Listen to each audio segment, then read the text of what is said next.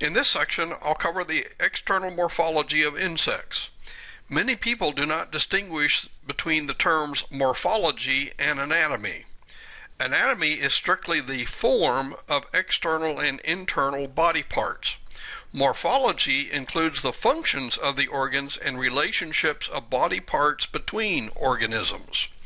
As in most of the biological sciences, a knowledge of the morphology or forms of an animal or group of animals is essential for the studies in behavior, physiology, ecology, and taxonomy. Many beginning biologists begin to roll their eyes and sigh when told that they should study the morphology or anatomy of animals. Part of this reluctance is that morphology requires the learning of many new terms.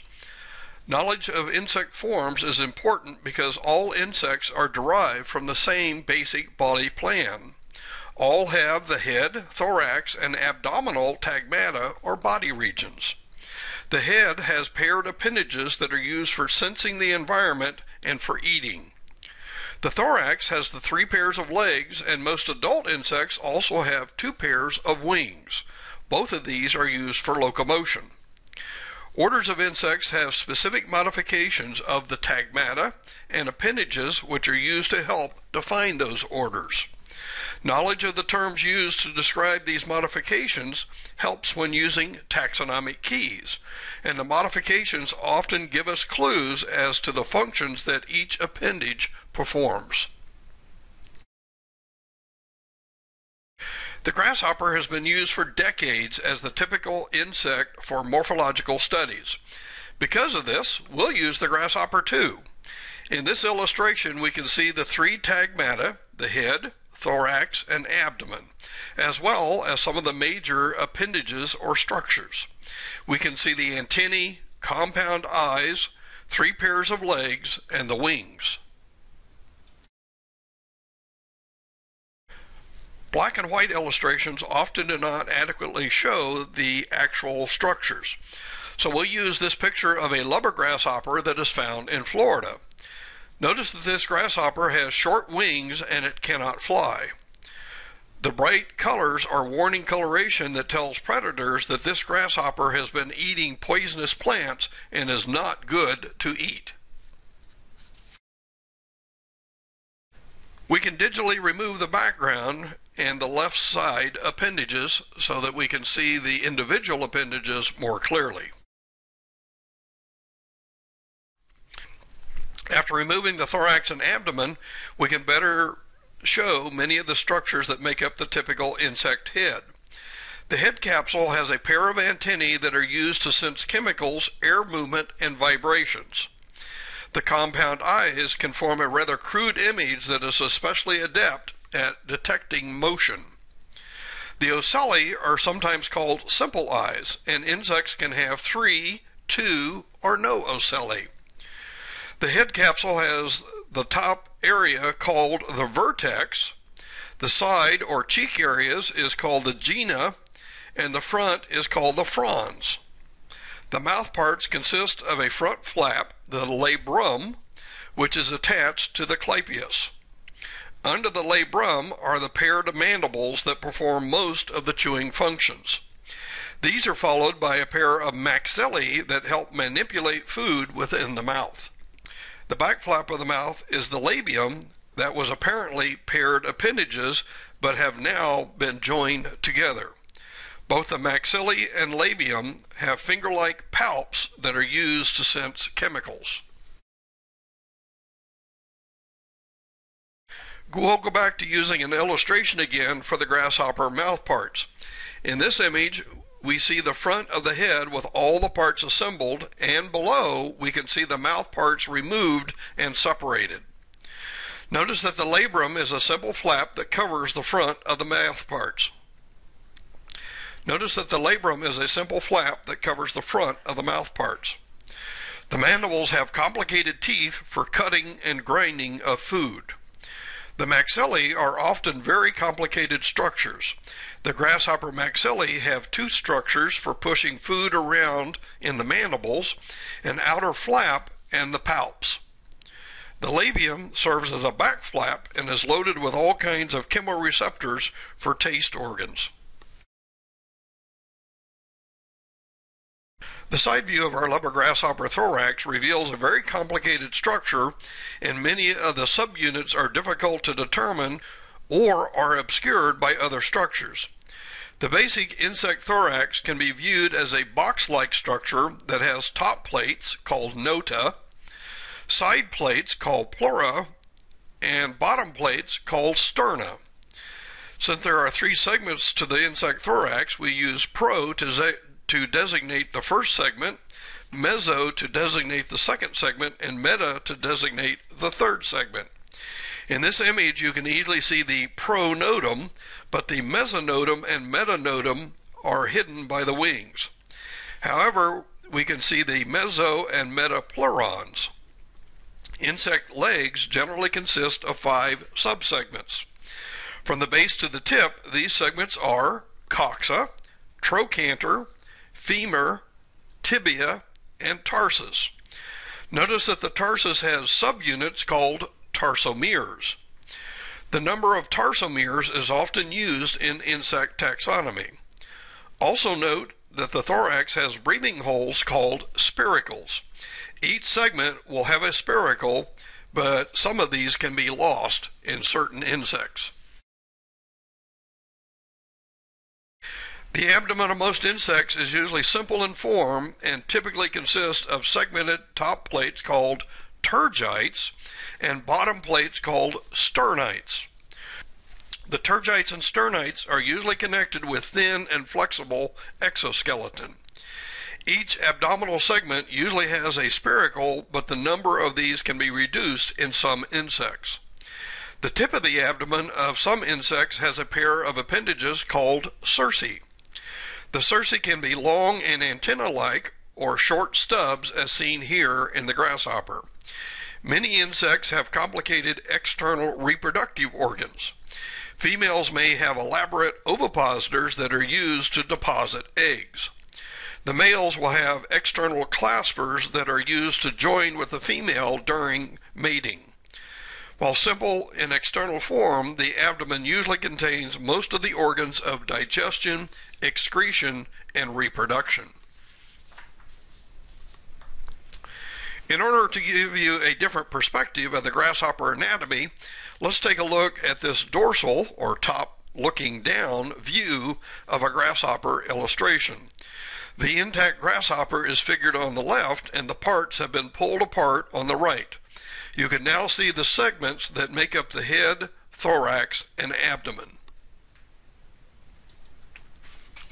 In this enlarged view of the expanded grasshopper illustration, you can quickly see that there are lots of terms that are used for all the parts. Again, on the head, we see the antennae, compound eyes, and mouth parts. Notice the 3 nota of the thorax, the pronotum, mesonotum, and metanotum. We can now see where the legs and wings fit onto these segments. The abdomen illustration only shows the tergites. In this illustration, we have a female that has a spine-like ovipositor visible.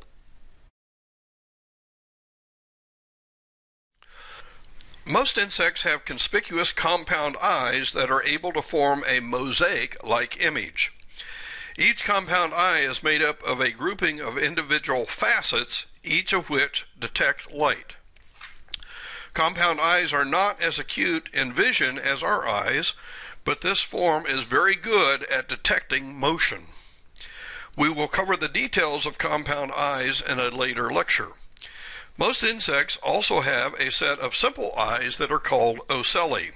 These are not able to form an image but can detect light and dark. Some insect larvae do not have compound eyes, but they possess lateral ocelli-like light receptors that are called stomata. In these illustrations, we can see different ocelli and stomata arrangements.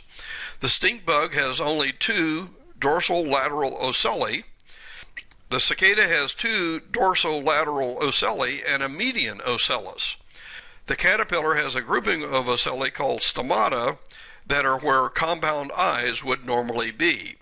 Because of the arrangement of the stomata, caterpillars can detect gross movements in their environment. Insects have one pair of antennae. The antennae often have stretch receptors along the bases, or they may have long hairs also attached to stretch receptors. These can detect movement or airflow. Such receptors are generally called mechanoreceptors. Most antennae also are equipped with an array of chemoreceptors. These generally detect airborne chemicals and would be the equivalent of our ability to smell. Insect antennae consist of three basic units: the scape or base, a pedicel, and the flagellum. The flagellum often has numerous subsegments that are called flagellomeres. Because each insect has different needs for detecting vibrations and odors, insect antennae are often highly modified. There are many forms that insect antennae can take, and we don't expect you to memorize all these forms. Usually these are illustrated in entomology books and taxonomic keys. The basic form was probably a simple rod, which is called filiform. Many insect antennae end in some kind of swelling or knob. This can be an abrupt club, capitate, a gradually increasing club, clavate, or a club consisting of flat plates, lamellate. Some insects have the first or second segments elongated, then there is a distinctive elbow bend followed by the rest of the segments. This type of antenna is called elbowed or geniculate. Filiform antennae, with each segment flattened down into a saw-like form, is called serrate. If some of the antennal segments have long projections, the antennae is called pectinate or feather-like. Antennae covered with long hairs are called plumose. Most adult and immature insects retain the chewing mandibulate mouthparts as were illustrated in our grasshopper. However, some orders of insects, especially the true bugs and bug-like insects, have the mouthparts modified to pierce tissues and suck up liquids. We'll look at some of these modifications. Several groups of insects have modified their mandibulate mouthparts into structures that are more adept at ingesting liquids. In these insects, some of the mouthparts have been extremely elongated into stylets that can pierce plant or animal tissues. These stylets are usually encased by a wrap-around labium.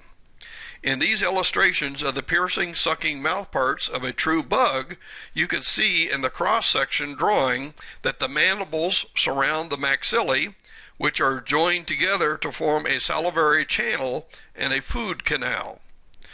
The mandible can move back and forth to punch a hole into tissues, and the maxillary stylets follow them into the hole. The labium is able to fold out of the way as the mandibular and maxillary stylets move deeper into the tissues. Mosquitoes also have piercing, sucking mouthparts, but you can see that the mandibulate mouthparts used are different. In this case, the labrum is curved around to form the food channel. The bottom of this structure is sealed with the mandibles, the hypopharynx, remember that's the floor of the mouth itself, and the maxillae. The hypopharynx contains a salivary channel. When mosquitoes feed, they move both the mandibulary and maxillary stylets in and out in a stabbing motion. This cuts a hole into the skin, and the labrum and hypopharynx follow. Salivary secretions keep the blood from clotting, and most also have a numbing agent in the saliva. Again, the labium folds back as the stylets move into the tissues.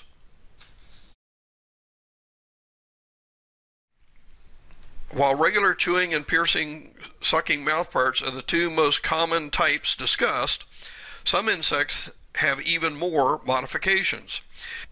Many butterflies and moths have the maxillae elongated and joined to form a siphoning organ, that is, a flexible tube. This is often called the proboscis. If you have seen a fly feed, it appears that there is this pad-like structure that is dabbing onto the surface of the food. This is a sponging type mouthpart. Honeybees and other bees have the labium elongated into a structure adapted for lapping up nectar from flowers. They keep the mandibles for chewing, so their mouthparts are actually called chewing lapping type. And some insects, like thrips, have one mandible reduced and the other is used to rasp the surface tissues of plants that causes cell juices to surface where they can be sucked up.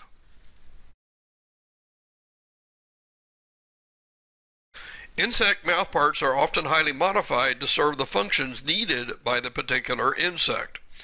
In the butterflies and moths, the mandibles and maxillae are lost and the floor of the mouth, the hypopharynx, has been elongated into an extensible coiled tube.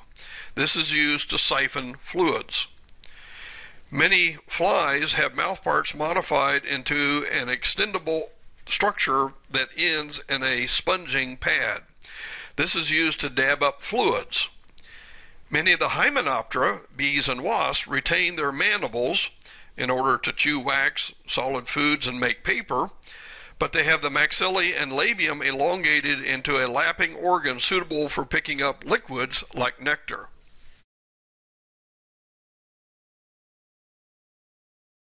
Weevils have a rather strange modification of the front of the head. It is generally elongated into a prominent snout-like structure. When you look at the tip of this snout, rather normal-looking chewing mandibles are present. So, what may look like a sucking modification is actually a modified chewing structure. Now let's move to the modifications found in the insect thorax. Remember that all insects have three original segments that make up the thoracic tagmatum: the prothorax, mesothorax, and metathorax. If we look at a cross-section of an insect thoracic box, we can see that there are basically four sides. The top plate is called the notum, nota for plural. The side plates are called pleurons, or pleura for plural, and the ventral plate is called the sternite, or sterna for plural. Remember that the basic insect leg has 5 segments. Other arthropods can have more segments or fewer. In the insect, the 5 segments seen are the coxa, trochanter, femur, tibia, and tarsus. The coxa is the segment that allows for rotation of the leg with the thoracic box. The trochanter is usually present, but some insects have lost the external evidence of the trochanter.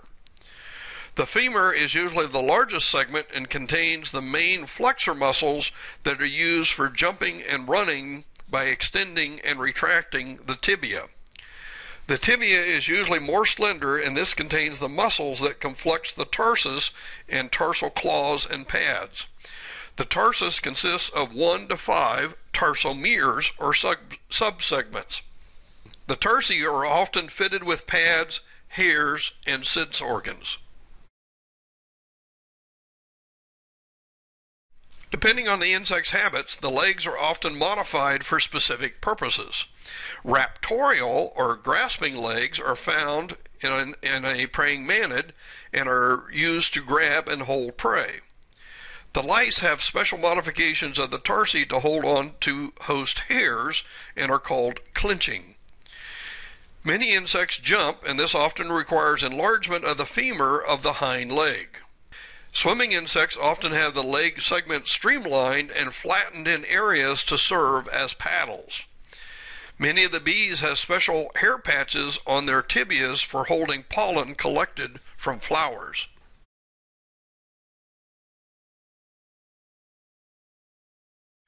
Most adult insects have 2 pairs of wings. The forewings are located on the mesothorax and the hind wings are located on the metathorax. There is a general trend to join the wings or use only one pair to power flight. This increases the efficiency of the flight. The true flies have only the forewings functioning with the hind wings reduced to short balancing organs called halteres. Many parasitic insects, including the true lice and fleas, have secondarily lost the wings in the adult stage. Other species of insects that don't really need to fly may have reduced or short wings. Insect wings can be membranous or cellophane-like, thickened, in other words, leathery or shell-like, or the wings can be covered with scales or hairs. In this illustration, you can see the diversity that can occur in insect wings. Unfortunately, these illustrations are not of relative size, but you can still see the various shapes, forms, and venation. Many orders of insects have diagnostic features in their wings.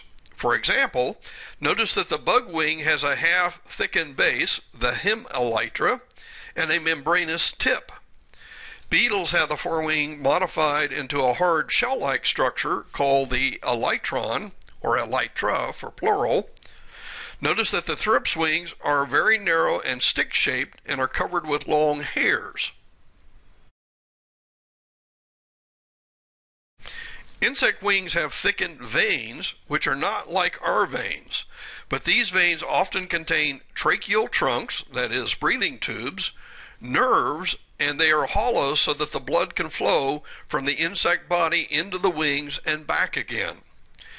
Entomologists believe that there was likely one major development of the wings of insects, and this yields major similarities in the wing venation.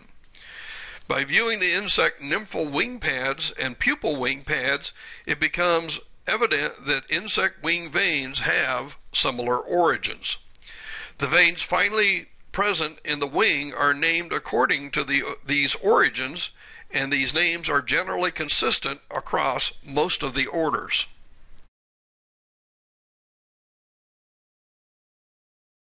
If we take a closer look at the front wings of a fly and a butterfly, we can see how the veins have been modified in form, but the vein names are derived from an original template. In the fly, notice that some veins are joined or lost, while in the butterfly, some veins are branched and retained.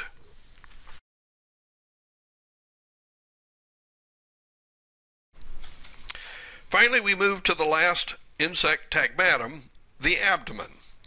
Entomologists that have studied many insects and insect embryos find that the original insect abdomen likely consists of 10 or 11 original segments.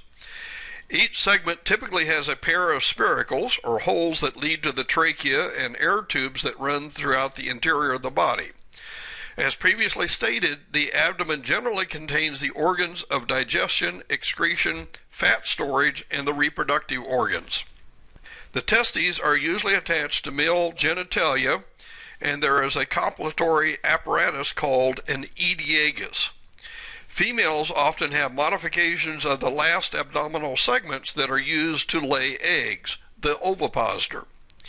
Many insects have a pair of short to long antenna-like structures called cerci. Aphids have alarm tubes called cornicles, and caterpillars and sawflies have fleshy prolegs on their abdominal segments.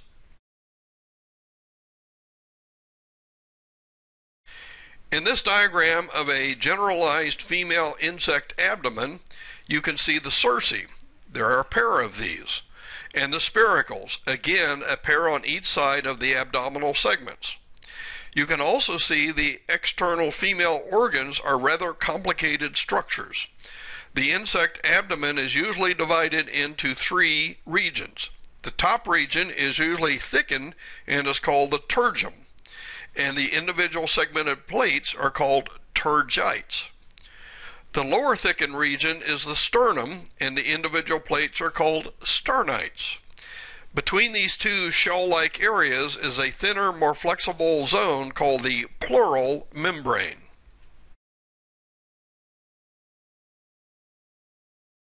Different insects can have the abdomen modified for the needs of the particular insect.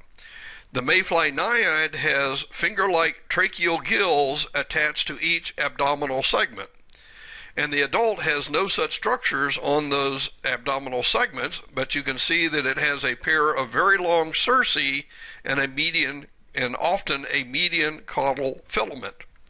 The earwigs have forceps-shaped cerci. The wasp has an elongated ovipositor and a sheath that protects it.